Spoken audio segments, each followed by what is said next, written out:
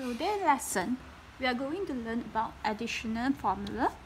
And from the additional formula, I will show you how to get your double angle formula and also half angle formula. So for additional formula, we start from sine. So for sine A plus and minus B, then you will get sine A cos B plus and minus cos A sine B, which means that when you have positive here, A plus B, then you will pair with the positive. When you have negative here, then you will pair with negative value, negative sign, which means that when you have sine A plus B, then you will have sine A cos B plus cos A sine B. While when you have sine A minus B, then you will have sine A cos B minus cos A sine B. Okay, well, for your cos, when you have cos A minus B, then you will get cos A cos B negative positive. So it will be different with the sign, which when you have cos A plus B will be equal to cos A cos B minus sine A sine B. If you have cos A minus B, then you will have equal to cos A cos B plus sine A sine B. Okay, means your positive will pair with negative and your negative will pair with positive. So for your tangent A plus B, then the numerator will have positive negative, while for denominator will have negative positive. So which means that tangent A plus B, tangent A plus B will be equal to tangent A plus tangent B divided by 1 minus tangent A tangent B.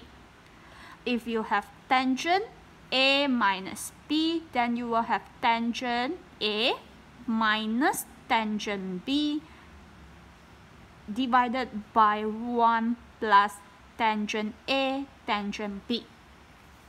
So this is your additional formula. So you have to memorize these three. Then we will start with your double angle formula and half angle formula. So now we start with how to get your double angle formula. So double angle formula means that you added up two angles which is with the same value. In other words, you have sine A plus sine A. Means you added up two angles with same value, so you will get sine A plus sine A, which is equal to sine 2A. Okay, so when you have sine A plus A, which is equal to sine 2A, so according to your additional formula, sine A plus A will be equal to sine A cos A plus cos A sine A, because now all your big angle will become A, angle A. So when you have sine A cos A plus cos A sine A, so it will be equal to 2 sine A cos A, because both the sequence between your cos A and sine A doesn't matter, because it is actually multiplication. So you will get 2 sine A cos A. So in other words, when you have sine 2A, you will get 2 sine A cos A. So this is your first double angle formula. Okay, well, for your cos A plus A, so in other words, when your cos A plus A will be equal to cos 2A. So cos 2A, you will get cos A multiplied by cos A minus sine A multiplied by sine A. Means all your B angle will be changed into angle A. So cos A times cos A, you will get cos square A. While for sin A times sin A, you will get sin square A. So in other words, cos 2A, your double angle will be equal to cos square A minus sin square A. So this is your second double angle that involved with cos 2A. And this double angle will further derive into another two formula with the help of your basic identities.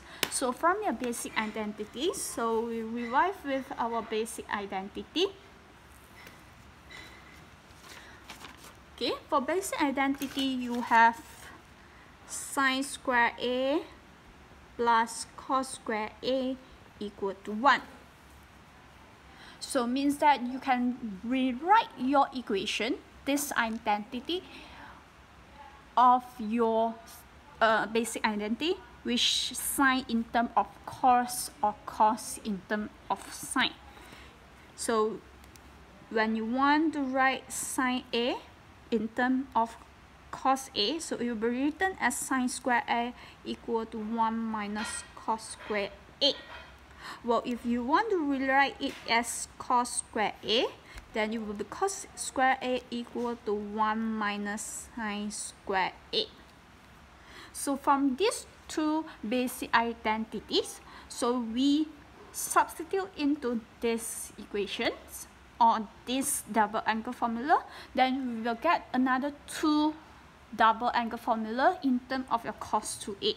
So first, when your cos 2A is equal to, let your cos square A become 1 minus sin square A.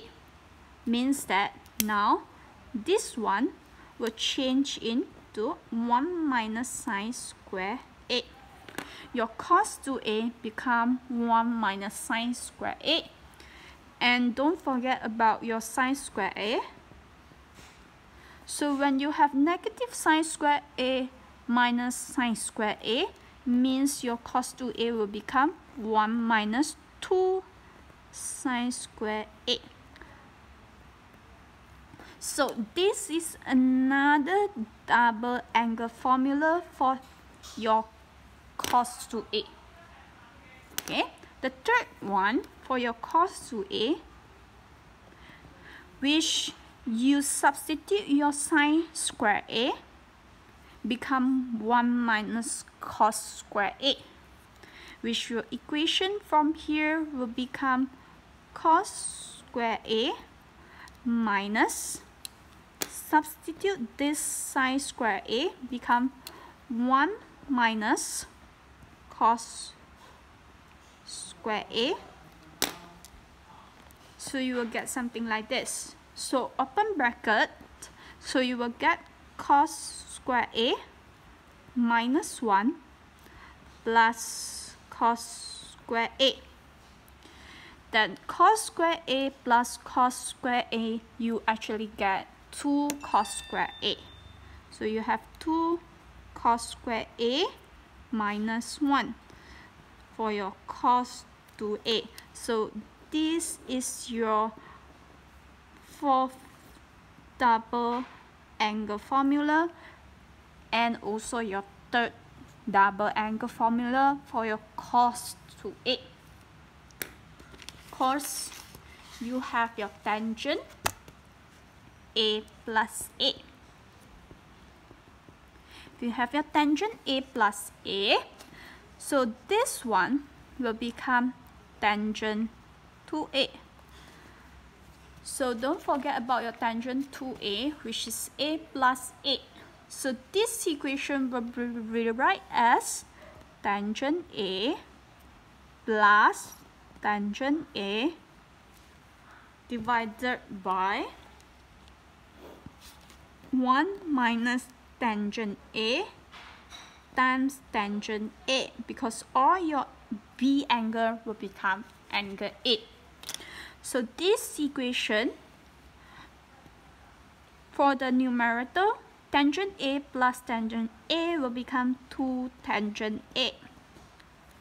Okay, well, for your new denominator will be 1 minus tangent A times tangent A will become tangent square A.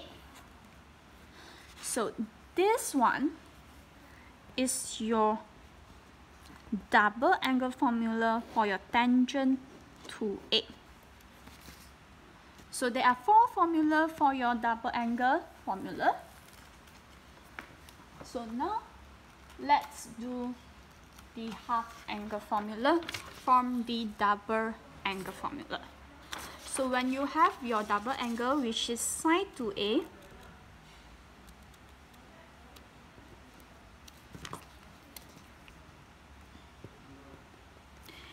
equal to 2 sine A cos A.